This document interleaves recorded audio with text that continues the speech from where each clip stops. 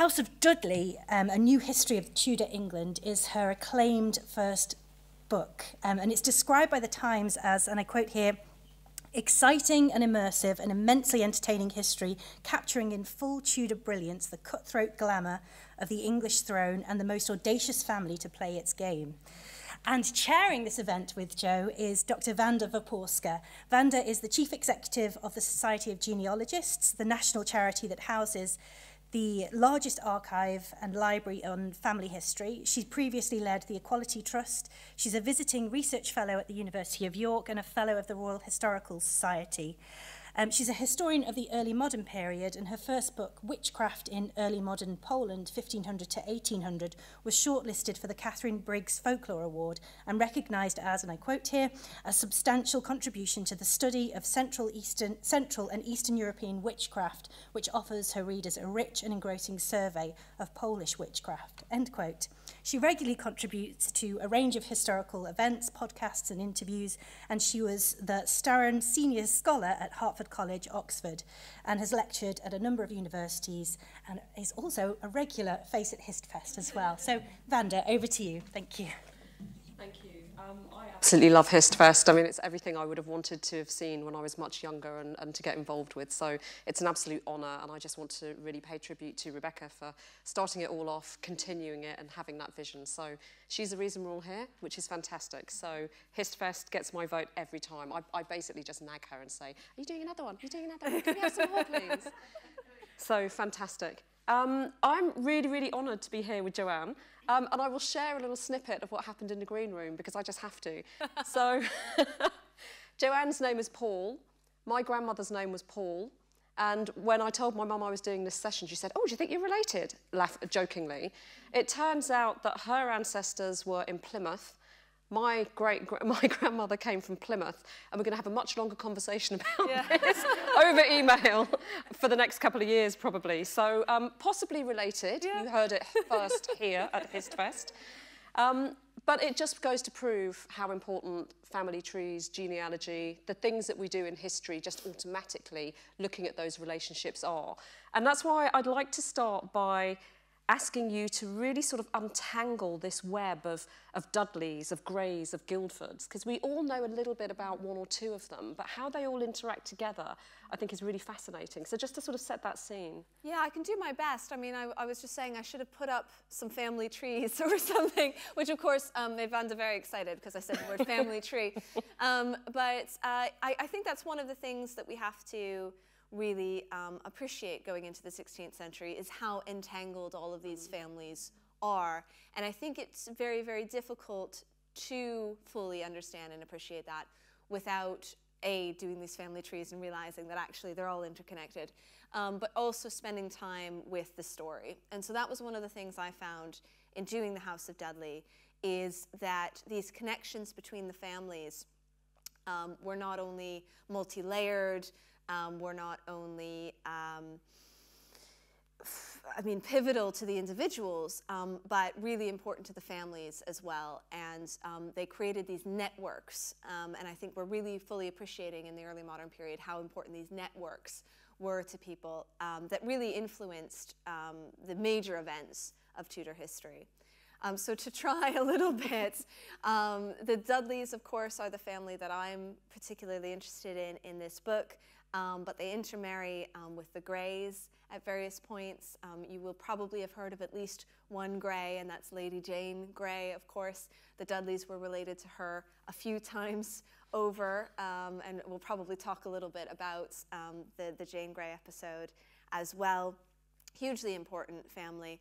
And then you also mentioned the Guildfords. The Guildfords maybe have less sort of familiarity with people, but Mother Guildford was a figure who went over with Mary Tudor when she married into France, and was a sort of mother figure to Mary Tudor, another important Tudor family.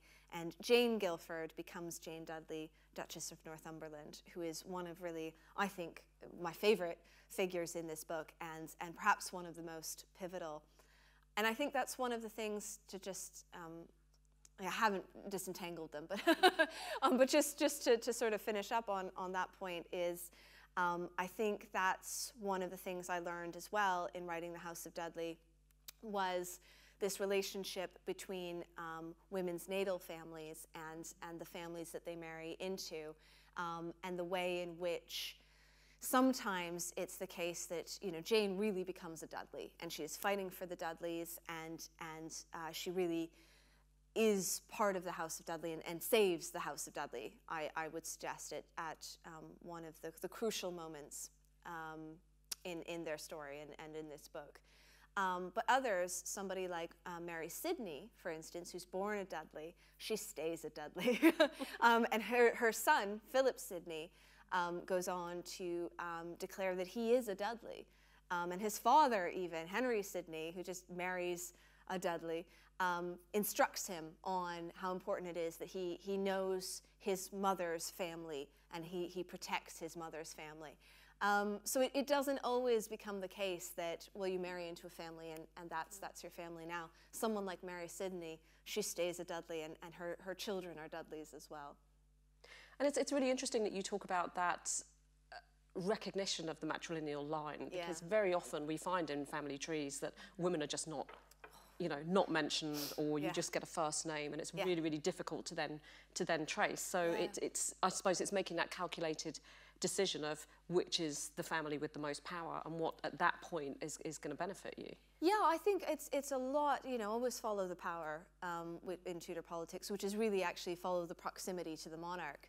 And that's probably exactly what's going on. But I think there's something we do too when we study history. For instance, we know her as Lady Jane Grey.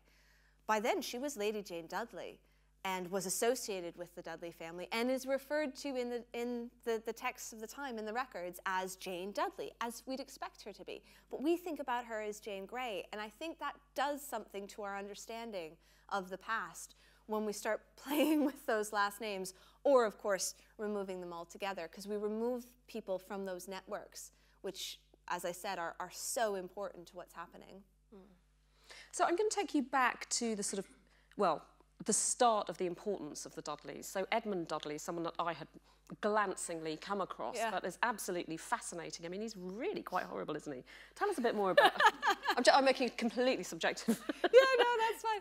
It's been so interesting because, you know, I spent 5 years writing this book, and, you know, spent 5 years with these people, essentially, and sort of tried not to form too many of my own opinions, because you don't want to do that when you're writing a history book, but obviously you can't help it at the same time, and have my own feelings towards each of them. And it's so interesting now letting it out there, and I'm literally getting emails from people going, oh my God, I hate Edmund Dudley.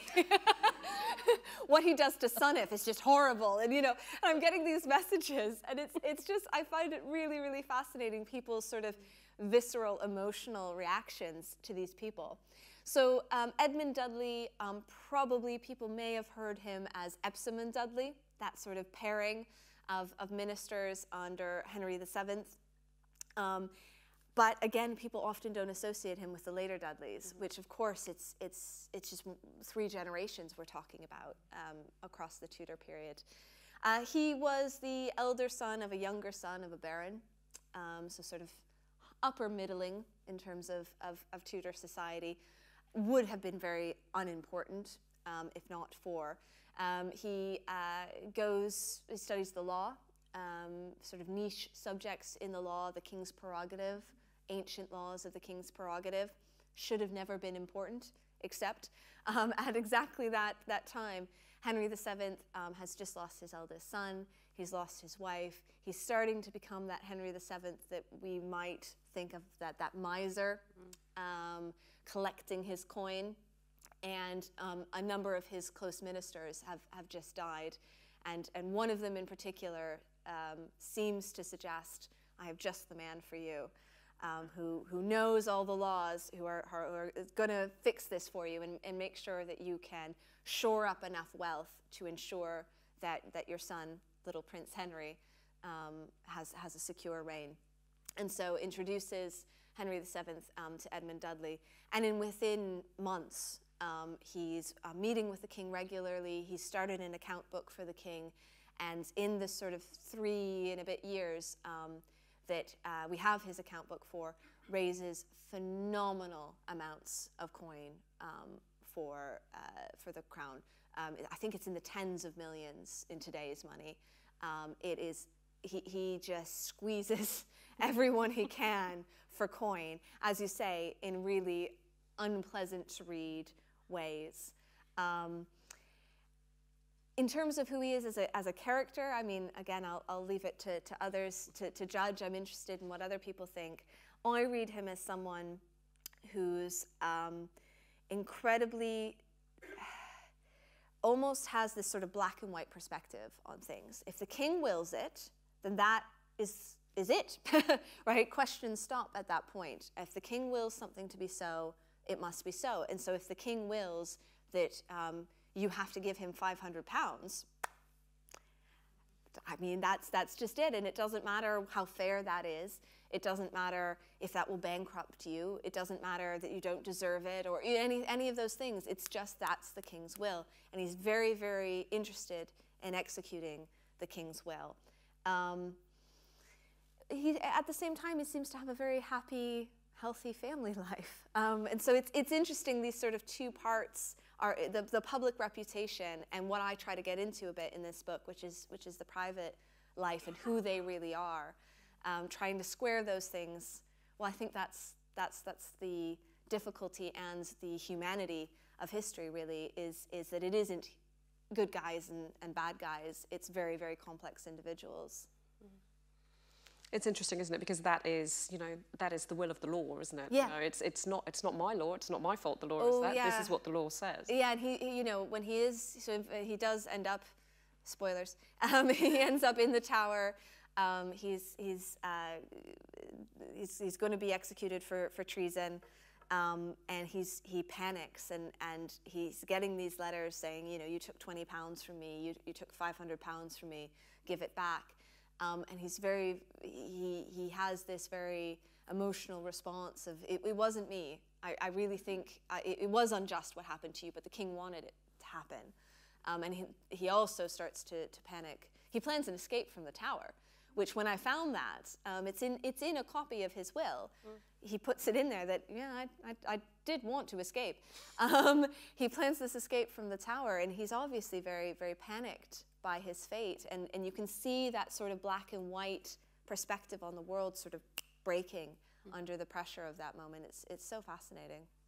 And I think what's interesting there, when he's confronted by his own mortality, he knows he's about to meet his maker and have that final reckoning. Yeah. That he makes a list of all of those wrongs, doesn't he? Which is just fascinating. Yeah, he writes out all of the people who were hard done by under his watch, and in what way they were hard done by, and how much they're owed, because I think he's trying to settle accounts, as it were, both in the sort of real sense and because he knows he's about to meet his maker, and it's going to all come due.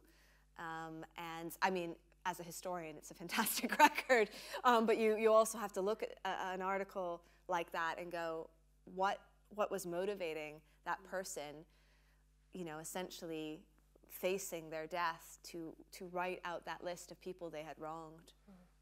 And as you say, I mean, the moment you find something like that in an archive, it's just thrilling, isn't it? It's thrilling and chilling almost at the same time. There's something too about, and this was something I missed in lockdown when I was finishing the book, is there's something about interacting with those documents when they're not copies, when they're originals and they're genuine. Because there's something about pen hitting paper that is a moment in time that is sort of captured and lost all at once, and to be able to interact with that moment in time and all the emotion and the context that goes into it is, it is something that is very difficult to describe, but I think it's important that we're aware of that feeling that it invokes, and I try to express a bit of that in the writing of the House of Dudley. And I think one of the things that struck me about the book was just the sort of incredible depth of detail about a whole range of different aspects of Tudor life. So almost incidentally, you find out information about, you know, the wardrobe or the stables or all these sorts of things, and it's done in a very sort of casual way. It's not overburdening the learning in a sense. You know, you don't sort of get the sense that, oh, I must write a little bit about this. So it really, really flows, which makes it so nice to read. And coming back to, so you've talked about Edmund's demise.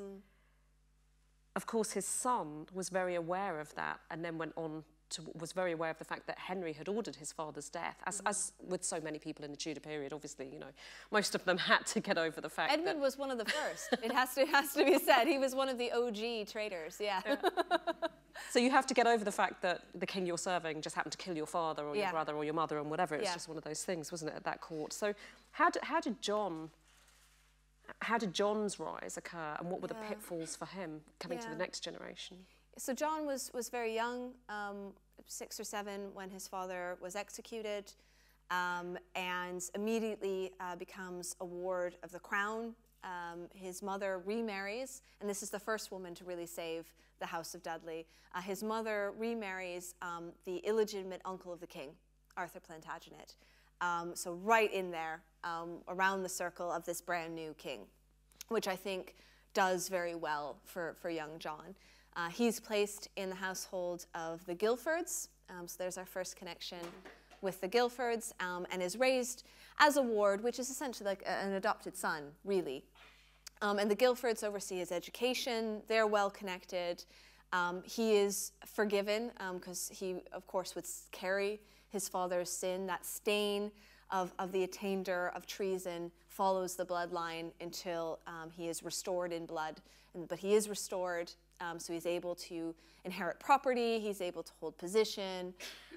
He's able to rise in the court. And he does so in the way that most young courtiers rise in the court of Henry VIII, a combination of the battlefield and the joust, the tournament. He's chivalrous, he's quite good at martial arts. He manages to go to war in France and survive it. He comes back. He makes friends with Charles Brandon, close friend of the king. And through all of that, he's able to find a certain standing. What I found interesting in writing this book is I sort of expected that I would have nothing to write about through a fair bit of Henry VIII's reign. Because I thought, okay, well, you know, when we get to Edmund Dudley, that's, you know, quite a good story. He ends up on the block. We can do a bit around young John, all right, sure. And then, you know, the Dudleys don't get up to much, do they? Until, you know, Edward VI, really. Ha-ha. Not so. They just kept popping up. And it was so fascinating, especially under each of the queens. There was always a connection with one of the queens. And it was either John or it was Jane. He'd by that point married Jane Guilford, the daughter of the Guilford who took him in. And theirs is a wonderful story. They'd known each other as children, and they have 13 children of their own, so I think they liked each other. And so they're this real team in the Tudor court. So they do quite well under Anne Boleyn, because by then they're leaning towards the sort of evangelical religion, and so forms some connections under Anne Boleyn. Jane becomes a lady under Jane Seymour, and so is connected with Jane Seymour. They both hold offices under Anne of Cleves. The Howards hate the Dudleys, just a thing to know. So they don't do so well under Catherine Howard, but that's okay, because that's over in about 5 minutes anyway.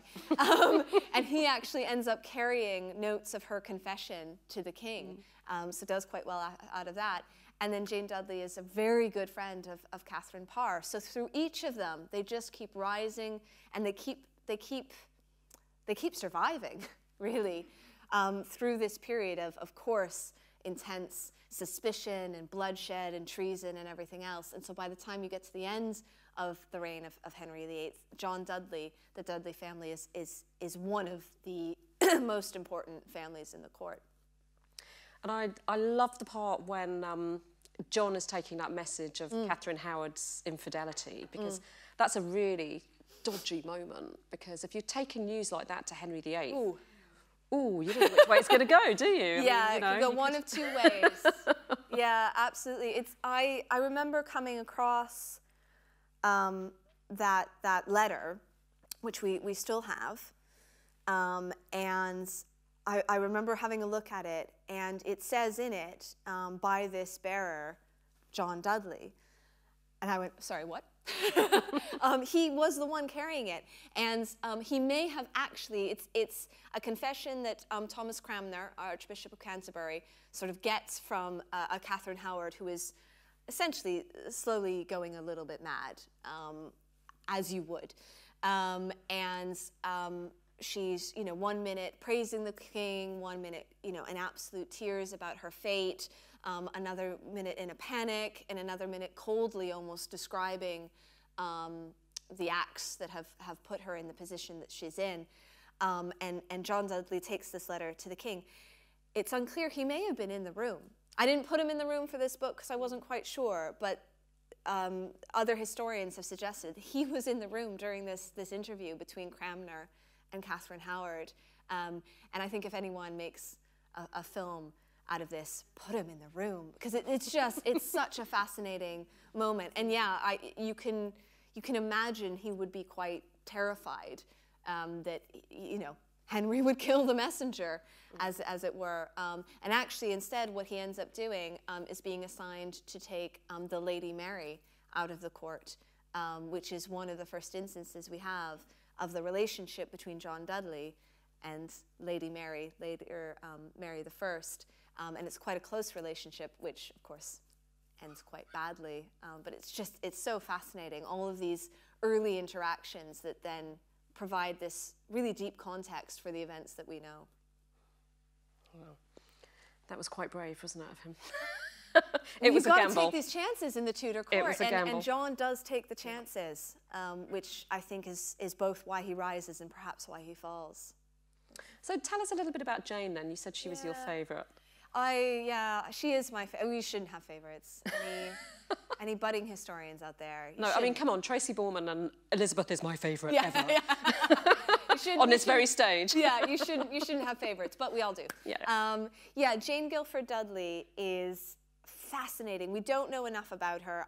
I really tried. This is the problem, of course, with women in the 16th century. Unless they have a crown on their head, it is very, very difficult to find a lot of details about them. But she's raised in the Guilford family alongside John, seems to have had a fairly good education, writes very well in her letters, and is really good at court politics. Really, really good at court politics. She knows how to make connections. Like I said, she's very well connected with Anne Boleyn, with Jane Seymour, with Anne of Cleves, and then with Catherine Parr. She's one of the few people in the very private wedding ceremony between Catherine Parr and Henry VIII. She is there, front and center. And then when Henry falls, when John falls, when her husband falls, after the death of Henry VIII, she is the one who rescues the family.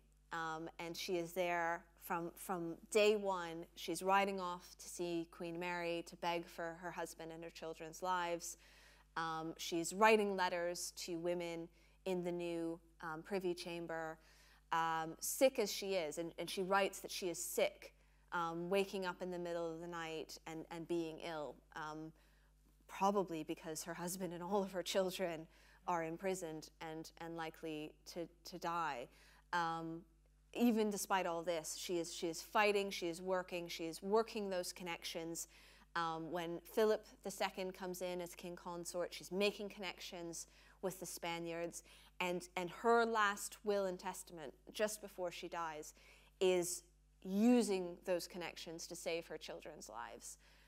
And their reprieve, their pardon is dated to the date of her death, as an acknowledgement that she's the one who saves her children's lives. And she's just phenomenal. I think she's fantastic. Her father's symbol was the firebrand, and I think she carries that. She is a firebrand, and she's amazing. I love her. Yeah, I have that for Eleanor of Aquitaine. Yeah. Definitely a favourite. Yeah, also Eleanor of Aquitaine is also very cool, yeah. So if we come on to Lady Jane Grey, Yeah. Because I am so aware there are so many of these Dudleys to get through and so little time. Yeah, sorry, and but my son came home with a history assignment because obviously, you know, our kids learn about the Tudors every 5 seconds. And it had the list of kings and queens, and I immediately went, oh, where's Lady Jane Grey? And he said, oh, she's not there. So we had a bit of a conversation about that. Yeah. But why? I mean, 9 days is still 9 days. Why do you think she was missed out? Yeah, I have this all of the time. I have 2 things about Lady Jane Grey. One, she's Lady Jane Dudley, and the other is that she gets missed out, and her husband, Guilford Dudley, one of the sons of John and Jane Dudley, always gets missed out. There was a volume, a collection that was being put together about consorts in England and Britain sort of through history, and they were signing people to write for that. And I said, oh, I'll write the one on Guilford Dudley. And they went, oh, we're not doing one on Guilford Dudley. Yeah, so it's difficult. I mean, I think she could be counted because she is declared by the Privy Council to be queen. She never calls a parliament because there isn't enough time, so maybe that. She doesn't have a coronation, but I mean, that's pretty symbolic anyway. Certainly Edward VI had been declared king before his coronation. It was sort of a stamp of approval, not the actual act that made him king. So yeah, I think you know, we can call her Queen of England, and we can call Guilford King Consort of England or Prince Consort of England, depending on how that conversation went. And I think that they should be included as Dudley Kings and Queens of England. There's a campaign there, isn't there? And I will wage it.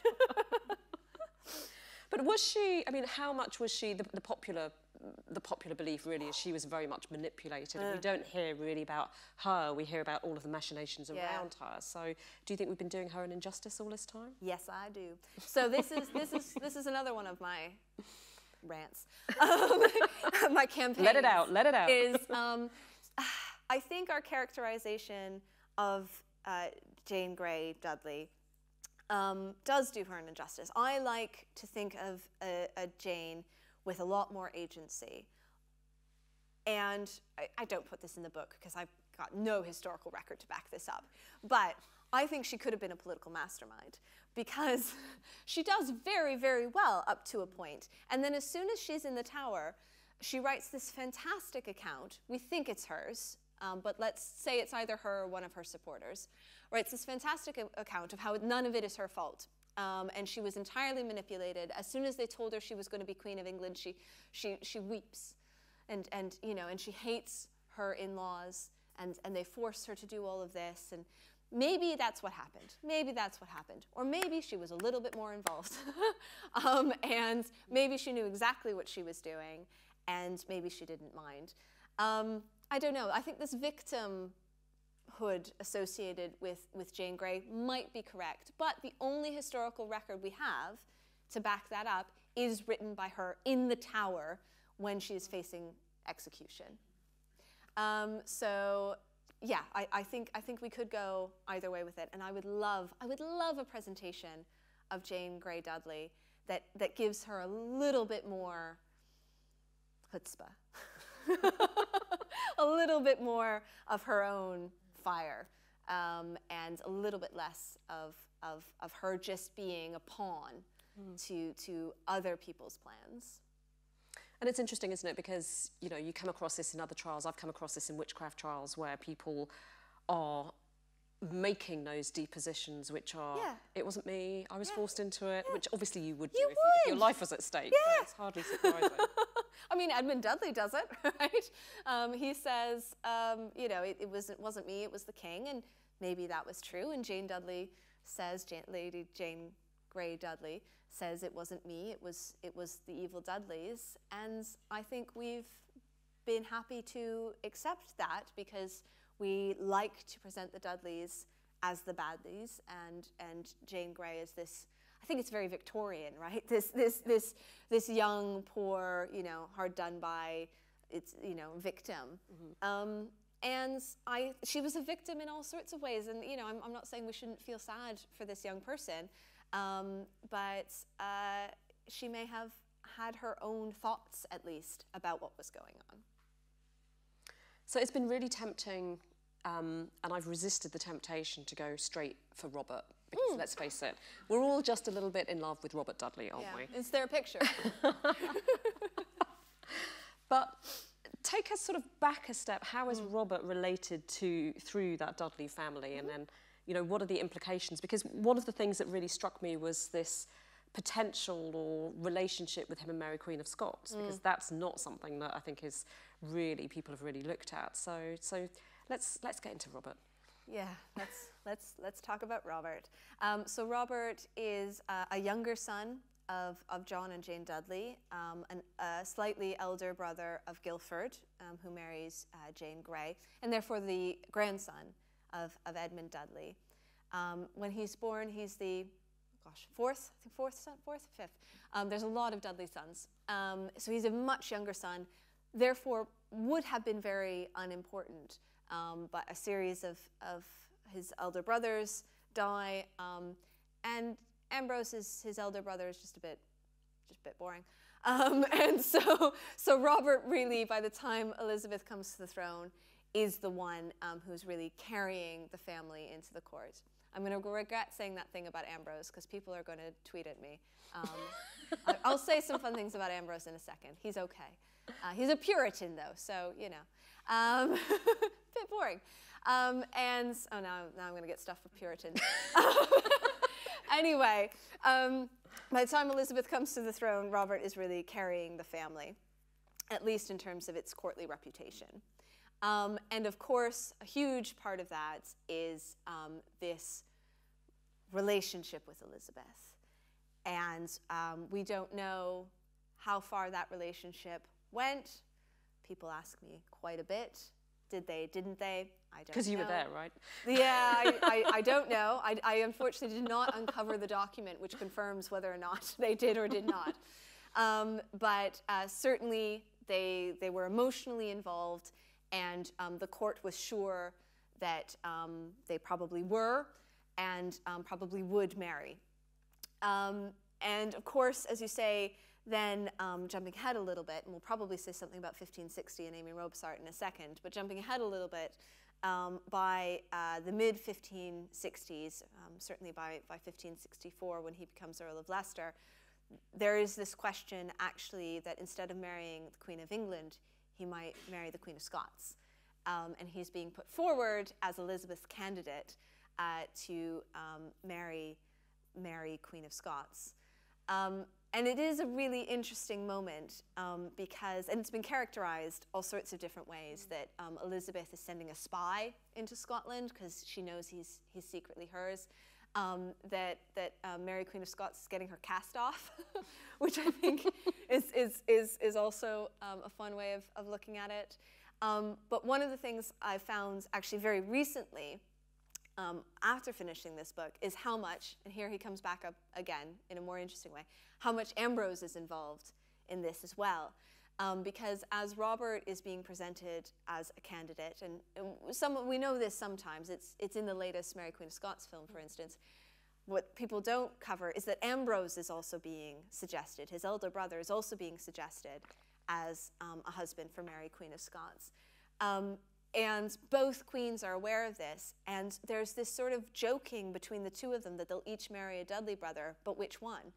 And Mary Queen of Scots is very keen that she not get stuck with Ambrose. So there's all this talk in the court that one of them will have one and the other will have the other. There's this great conversation between Mary Queen of Scots and her, the English ambassador, where she says, well, you know, I would take Ambrose if he was as good looking as Robert, but he isn't. And I mean, I'm paraphrasing, but she essentially says he's a bit boring. I'd like the other one, please. But Elizabeth won't give him up. And so, you know, but there is this moment where it seems like a Dudley will marry both the Queen of England and the Queen of Scots, and you'll have two more Dudley king consorts, in a sense sort of uniting England and Scotland. It's a fascinating moment. This is your opportunity to say a good thing about Ambrose, just to stop. Sure, okay, yes. So poor Ambrose. So Ambrose isn't in the book much, but after that. Just one thing.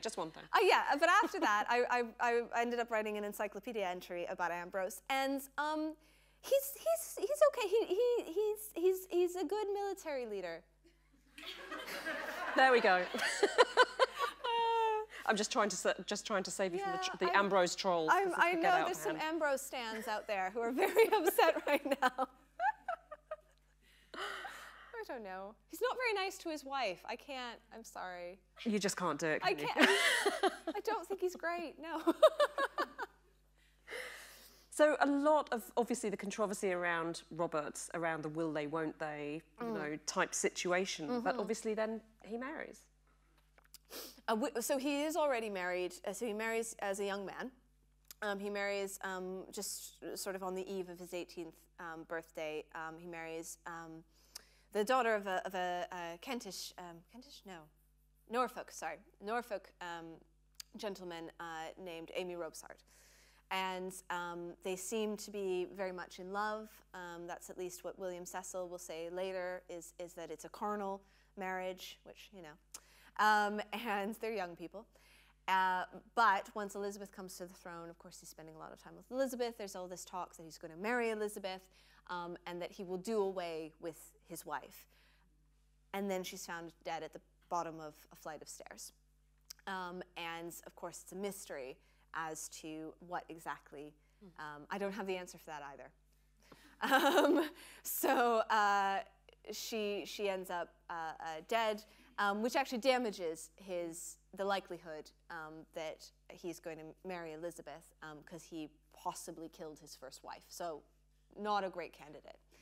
And for a long time, he doesn't marry, perhaps hoping that he will eventually marry Elizabeth. And again, a fantastic letter. I mean, I didn't find it. Others have found it before me, but coming across it was really striking. It's a letter he sends to his mistress, Lady Sheffield, who is essentially begging him to finally marry her. And he says no. He says, there's nothing in this life I would like more than to continue my family, being now the last of my house. Because Ambrose, being Ambrose, doesn't have any children. Useless. And he's not had any children.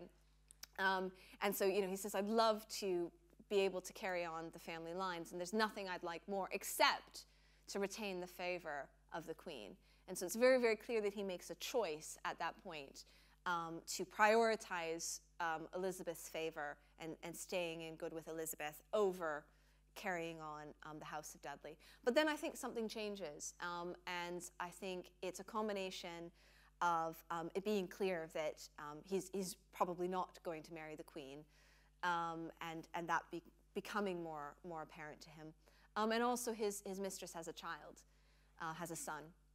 And I think at that point he wouldn't have otherwise known that he could have children. And I think that changes something for him. And so he secretly marries, and he secretly marries the Queen's cousin, which is not a great choice. If you're trying to keep the Queen's favor, he secretly marries her. And when the Queen finds out, she is livid. He is eventually forgiven. Poor Lettice Knowles Dudley is never forgiven. And unfortunately, although they do have a son, he dies young. And so he despite all of that sacrifice and all of that risk to marry, it doesn't actually pay off in continuing the family, which is quite tragic. So it's the sort of gentle decline in a sense.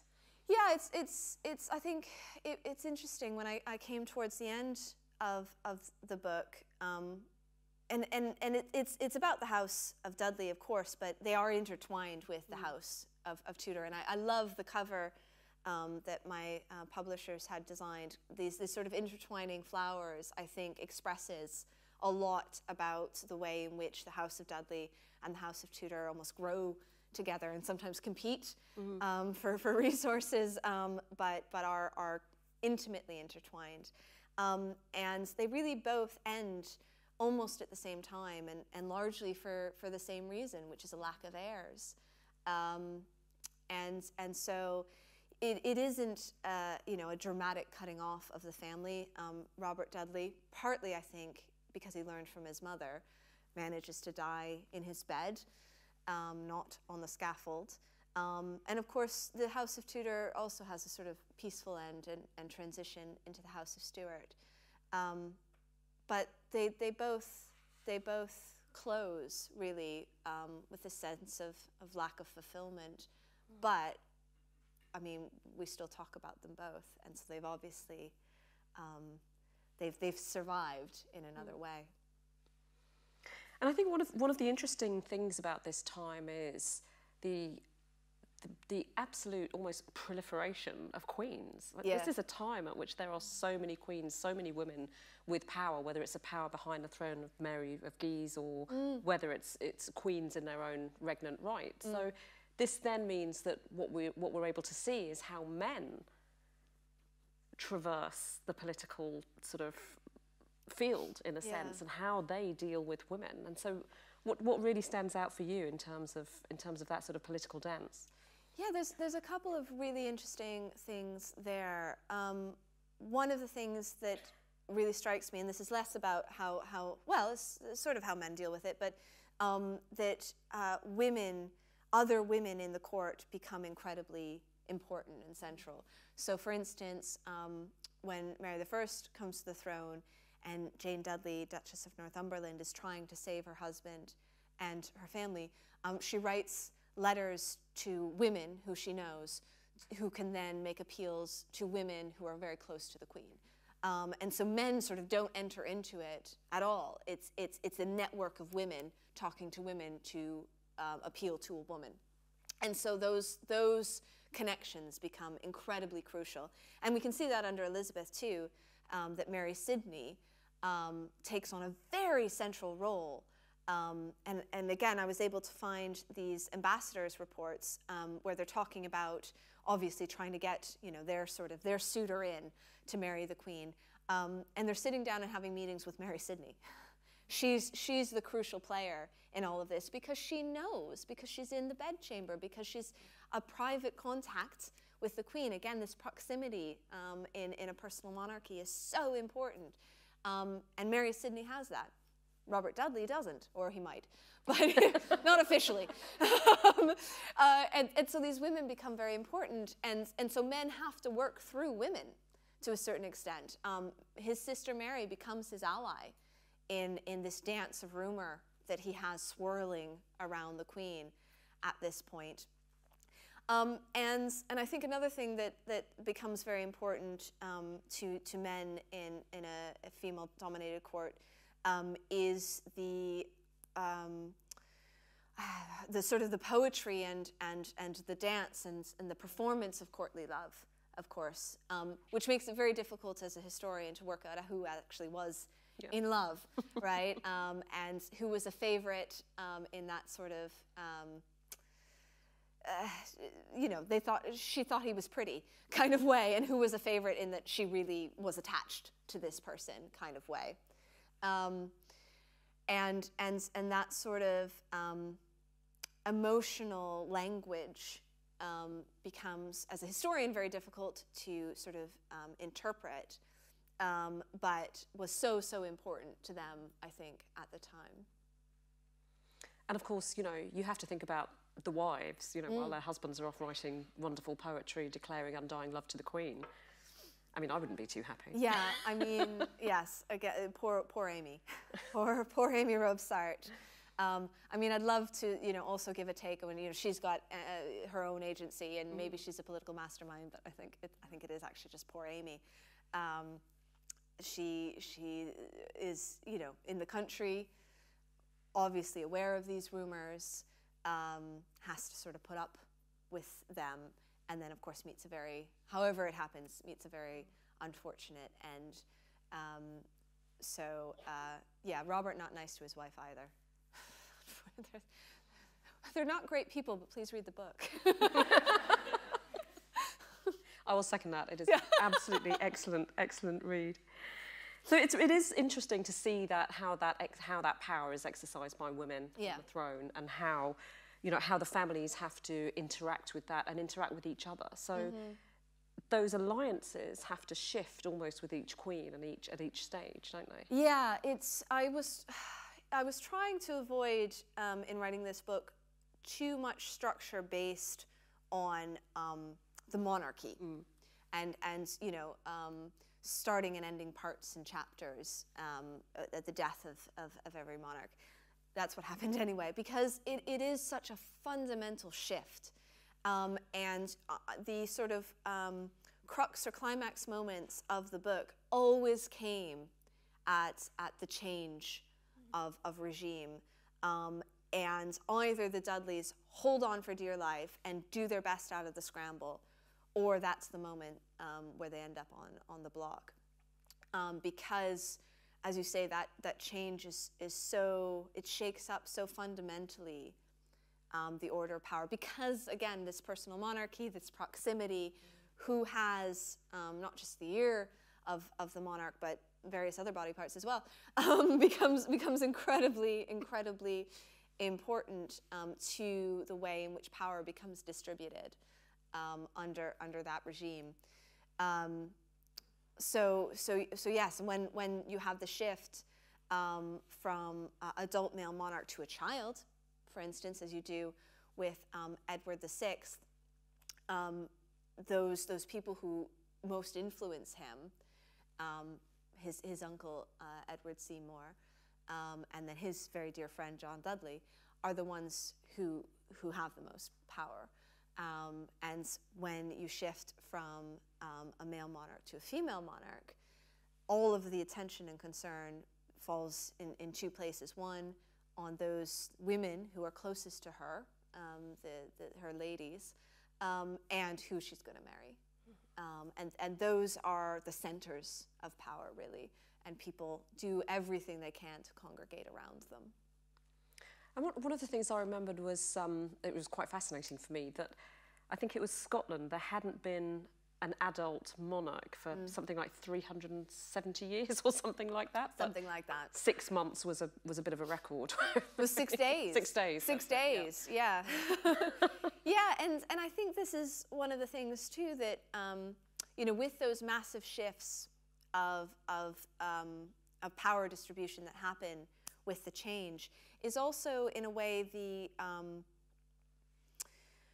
fragility, I suppose, of what that's all balanced on. A 6-day-old child.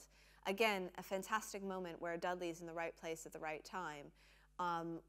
John Dudley is in Alnwick and is really the connection with Scotland at the moment that James V dies, and Mary, Queen of Scots, becomes queen at 6 days old. He's the one that finds that out, that sends his spies into Scotland to find out exactly what's going on. And he can't figure it out at first. It's unclear. They think there's a child. Maybe it's a boy, not sure. Maybe it's a girl. Maybe it's very, very sick and isn't going to live anyway. At one point he calls her Elizabeth. Right? He can't figure out exactly what's going on. But he is the one who finds out, who tells Henry VIII exactly what's happening, and is able to relay to the English court that the King of Scotland has died, and that the new monarch of Scotland is a 6-day-old baby girl. But so much rides on the monarch's preferences, their whims, especially when they're children. Reading some of the things that Edward VI has to say is often very chilling. I have a view of Edward VI, I'm going to get in trouble for this too, where he's a bit Joffrey. Where he's, yeah, thank you. Where he's a little, yeah. But his whatever is going on in this young boy's mind, not only determines who lives and who dies, but the whole direction of the realm. it's fascinating how it all teeters on so very little. I think anyone who has children would absolutely shudder at the thought of them holding any type of power. I know I certainly would. Yeah. That's fantastic, thank you. We're going to, proving actually that you don't have to be totally objective to be a historian. It's far more fun when you're not, when you have an opinion on the people that you spend years and years studying. In so much trouble. Okay, we're going to turn now to questions. Are there questions in the audience? Because there are lots coming in online. But anyone from the audience first? We have a roving mic. Yes, we have a lady down here.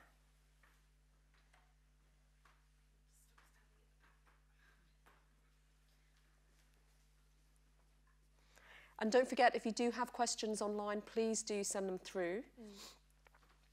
I suppose it's just about Lady Jane Grey Dudley. Thank you. It's working. I guess, in terms of like your kind of battle to try and get her recognised as a queen, I suppose would part of the problem be that her being recognised was sort of inconvenient to the Tudor kind of that unbroken line, and then that kind of monarchical, like, as you know, that like the strength of the monarchy relies on it being stable and like can smoothly transition, and that's sort of a blip. Yeah, I think that's a huge part of it. I mean, in a way, of course, she is a Tudor. That's why she's able to make a claim. She is a granddaughter of Mary Tudor and Charles Brandon, and so has that Tudor blood. But yeah, it is considered by Mary I as a usurpation. And therefore, I think, is disruptive to this idea of a sort of secure, solid Tudor dynasty, which is made up, of course. And I think one of the things that, it's the first thing I assign my students who take my course on England in the 16th century, is a fantastic article, and I'm going to forget the name of the historian who wrote it. I'm really sorry to this person. But it's called, I think it's called What's in the Name? And it's about this idea of the Tudor dynasty, because they didn't use the term Tudor. They didn't use that name.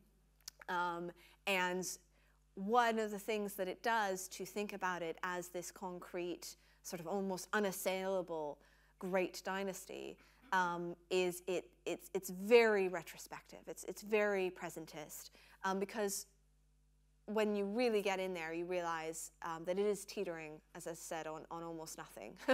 And there are all sorts of attempted rebellions and usurpations. There's an actual usurpation. It's never as secure as it seems to us now. And so I try to avoid the name Tudor, actually, through most of the book, to sort of reflect that. And I think we do need to disrupt a little bit that idea of security and constancy throughout the 16th century. Thank you. Thank you. So we have a question from Lynn Marie. The Dudley family seem to have been pivotal at the heart of Tudor government. What characteristics and talents do you think they had which enabled them to be valuable to these monarchs? Ooh, what a fascinating question. Thank you. Was it Lynn Marie? Yeah. Yes. Thank you, Lynn Marie. What a fascinating question. I think one of them is just the good or bad fortune to be at the right place at the right time. You know, someone like Edmund Dudley is sort of plucked out.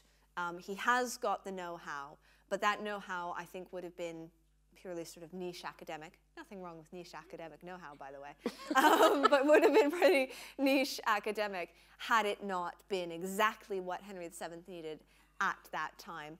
And I think he is a very sort of early example of a sort of failure, actually, that he is thrust forward, but I think lacked sort of the resources to stay.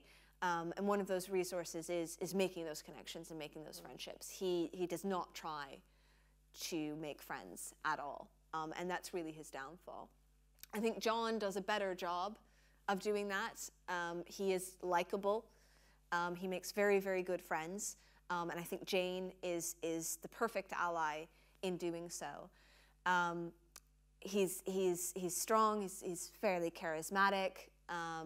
He has military ability, and that is very important at the time. And that stands him in good stead for a while. Of course, it is Robert who really succeeds in all of this. And again, I think he learned a lot from his mother. I think his sister is a great ally in this. What he does is he not only makes friends, but he is a bit more ruthless with his enemies.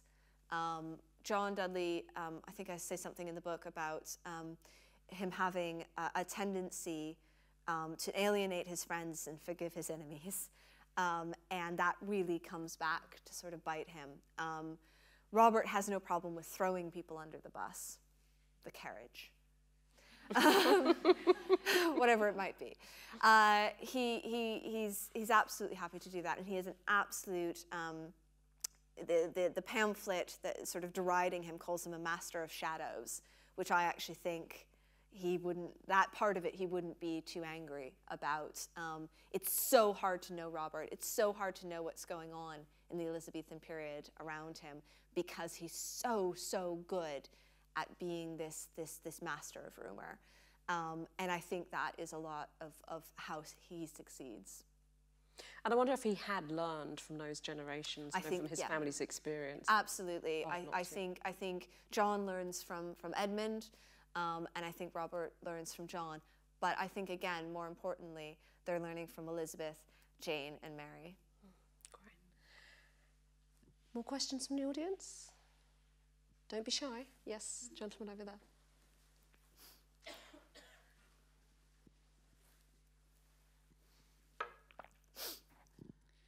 Hello, thank you very much for your fascinating account of this family. I especially liked your statement about the realness of the documents and of missing that in lockdown, which is great to be able to go back and see these real things. And to connect that with the theme that has emerged of picking favorites, even though we know we really shouldn't. Who has your favorite handwriting and who's your least favorite? Oh, that's... Yeah, you've read manuscripts before, my friend. Yeah, that's a fascinating question. In a way, actually, my favorite handwriting is the handwriting of those people who, in the Tudor period, would have had very bad handwriting.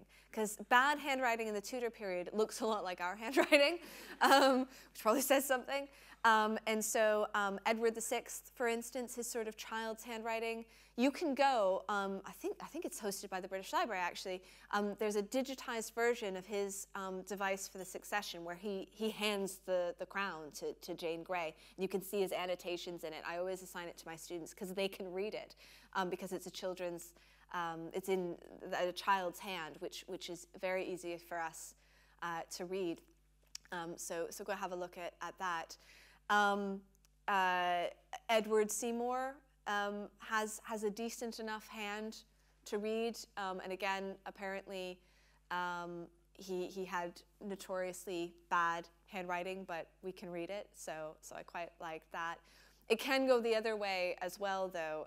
I was really struggling. I spent a long time trying to read the letters of Ambrose Dudley's second wife, Elizabeth Talboys. She writes these absolutely desperate letters to Robert, begging him to send Ambrose home because he's essentially abandoned her at this point. See? I had to get some help with those letters. They were very, very difficult to read, and I think that's a combination of perhaps her not having the same sort of education and secretary hand that some of the other people I was reading would have had, and maybe her emotional state. And those letters I found difficult to read, not only because the paleography was very difficult and transcription was hard, but because they were so emotional and so sad as well. And I think that's something that we always need to recognise, that when we're looking at those historical resources, there is an emotional cost and price that we pay because we know what's happening. We're often, as historians, looking at accounts that have been obtained under torture or other methods, and it is an emotional thing to do. It is, yeah. And I think, you know, we were joking about, you know, being subjective when we ought to be objective, and I actually think that it is the case that we as historians have to recognize our own subjectivities, and you know, recognizing that actually maybe we are being a bit favoritist towards someone. And, you know, I joke about it now and recognize it now, but, you know, was aware of that at the time that I was writing and researching, and therefore was able to sort of account for it and mitigate it a bit. But I think also, along with that, sometimes our objectivity isn't so objective. And so I think recognizing our subjectivity and our emotional connection and our emotional response is part of the job of a historian. Yeah. Thank you. And this follows on from the mention of the device for the succession. Great. So Bandit Queen, who I remember from last Histfest, so obviously a regular listener, says how much of the device for the succession was pressured by John Dudley and how much was Edward's agency? Bandit Queen, you got to ask that question. that one comes usually third after did they or didn't they? Who killed Amy Robsart? It's usually third. Was it John Dudley? I think that I mean, we won't know is the quick historian's question, or quick historian's answer to that. I think that we have to recognize that Edward was approaching, I think he was approaching 16 at that point, he was 15, so knew his own mind, and he was a young man who did know his own mind, and you can't read his letters, for instance, to his half-sister Mary, or his journal without recognizing that he formed opinions, sometimes very zealous ones. And it is his writing in the device, there's no question there. And it would have been, it would have made sense to him to certainly skip over Mary, who was a Catholic, and also to look for a male heir. And that, when you really study the device, that is what becomes very apparent, is he is searching the line of succession for a male heir. Because originally in the device, it is going to Lady Jane's heirs male. And then he changes it because he realizes he can't wait he's not going to last that long. And so he changes it to Lady Jane and her heirs male. But it's heirs male that he is really looking for. Neither Mary nor Elizabeth are married at this point. Jane could already be pregnant. And so I think it's that more than anything else that is driving Edward towards Jane. Whether John is also going, hey, my daughter-in-law, you know, she's a good one, is hard to say. But I don't think the device is inconsistent with what we could expect Edward to be thinking and looking for at that time. Great. That's my sort of non-answer. Any more questions from the audience? Yes?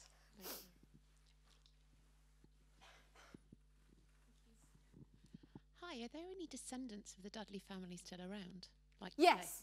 Yes, in fact. Have they been involved in the book and have they reacted to it at all? Yes, actually. Great question. I was arranging my book launch last week and invited the great Dr. Elizabeth Goldring, who has a fantastic book on Robert Dudley as an art patron. It's a beautiful book. I highly recommend it.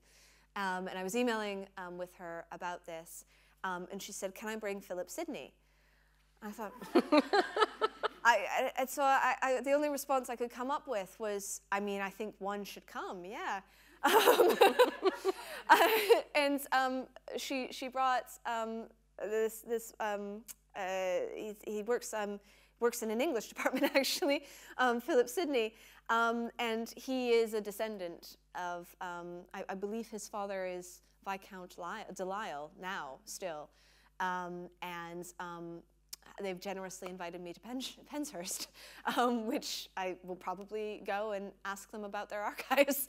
But yeah, absolutely. And then I had an email from I think it was Thomas Gray, who sent me a family tree that he is connected to the Dudley family. So yeah, through the Sydneys and the Greys, you still see some Dudleys kicking around. And yeah, so if there are any more out there, feel free to get in touch and send me your family trees, because I do find it really fascinating. I see the importance of family trees. I brought it back for you. can't resist saying that. Genealogy is where it's at, everybody. So a question from G. Young, who said, you've touched on this partly, but what do you think is the biggest misconception people have about the Dudley family or particular individuals within it? Ooh. How much time do we have? Well, or the biggest one. I think the biggest one is probably that because certainly they were ambitious. And, you know, I don't think ambition was a bad trait in the Tudor period. In fact, I think, you know, it was a necessary one. But that they were sort of ambitious in nothing else. That they had this pure ruthlessness to them, that they were sort of coldly calculating all of the time. One of the things that I really found in reading the letters and all the documents was this love that they had for each other.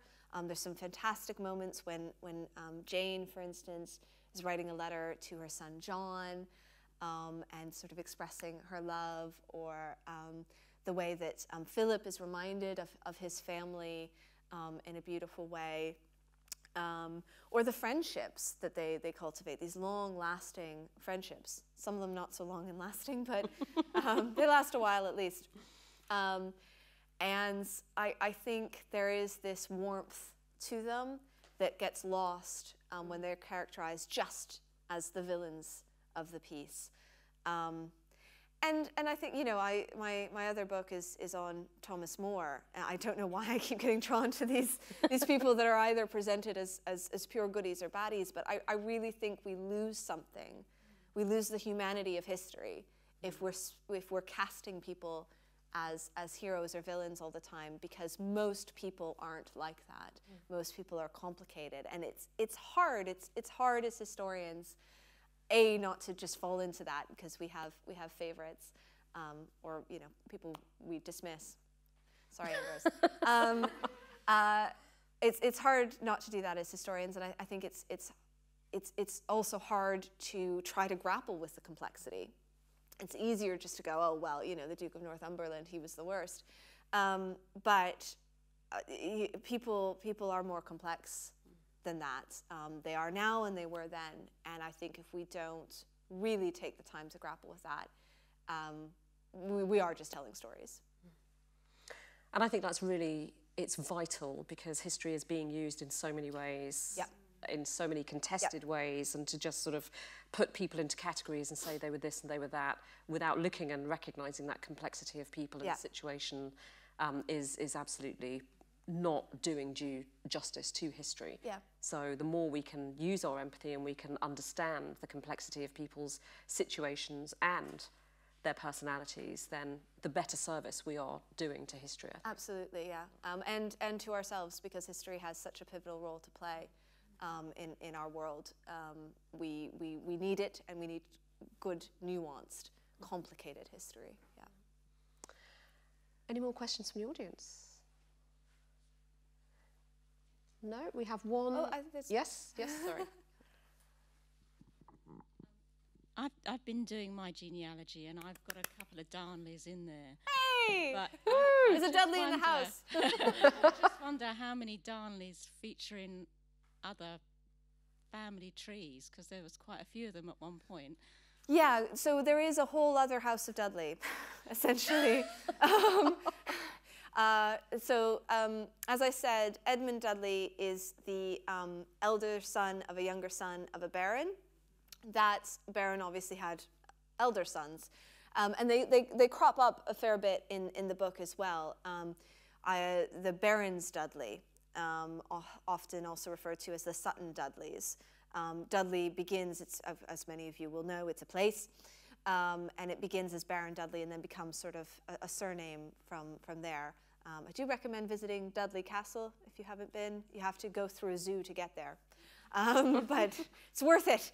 And the Barons Dudley tended to have possession of Dudley Castle, except for a brief period when my John Dudley has it.